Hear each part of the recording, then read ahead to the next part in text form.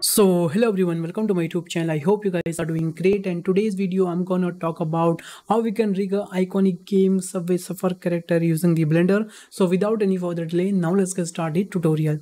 So for rigging a character, I'm gonna use one add-on. It's called basically autorigpro add-on. Here you can see. So first of all, I'm just gonna select my character, then I'm just gonna my autorig section, autorig add-on section basically, and I will just click the autorigpro smart, and here we will get one option. It's called basically get selected object. I'm just gonna hit this option, and after that we will get two options, full body and facial only. So we need a full body. I'm just gonna hit OK.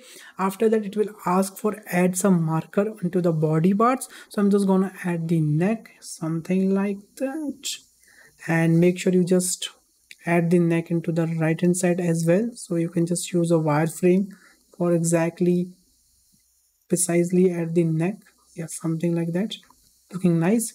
Then again I will just come to my front view, then it will ask for add the chin. I will just add the chin here. By the way, again I'll just do from the left side, and I will just add the chin at the place of chin place.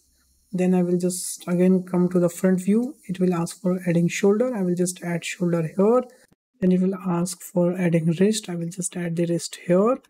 Then again it will ask for spine root. So this place will be this spine root of it, and it will also ask for ankle. I'm just going to add the ankle as well.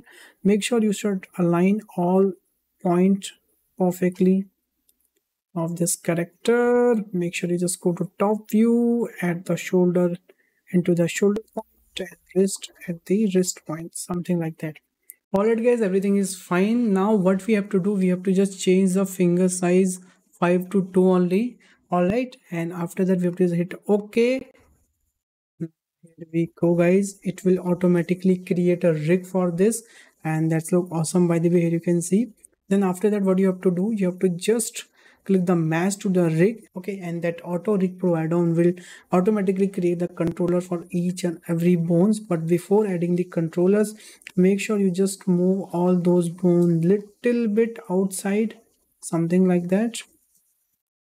All right, and also the foot bone should be placed something like that, and you can change all the bone according to your desire as well. Everything look nice to me right now. Now I'm just going to hit the match to rig option, and here you can see we have a perfectly the controller of our character, and that's look awesome. By the way, now after that what you have to do, you have to just exit from the pose mode, and you have to just select everything, and then you have to select your controller. Then you have to just go to your skinning section, and here you have to just hit the scale fix option first of all. Then you have to just click the bind. It will take a little bit time, and after that here you can see we have a perfectly bind our character with the controller. I think everything is good to go. Now we can just try to move our character. So I will just go to my pose mode of my character, and I'm just going to move it. Now here we go guys. Here you can see we can perfectly rig, and we can just perfectly move our character, and that's look awesome. By the way guys, here we go. We have a perfectly rig our character, and that look awesome. By the way, this is something, wow, this look awesome. By the way, here we go. So that's how you can guys rig a Subway Surfer character using the autorigpro add-on, and that's very easy and cool trick. So I thought I should share with you guys, and I hope guys you enjoy this video and you learn something new from this video. So thanks for watching this video guys. If you learn something from this video, please hit the like button, the share button, and subscribe my channel. Also, if you have any queries, if you have any suggestion, please let me know in the comment box. I will definitely reply your comment. So bye bye, take care, stay home guys.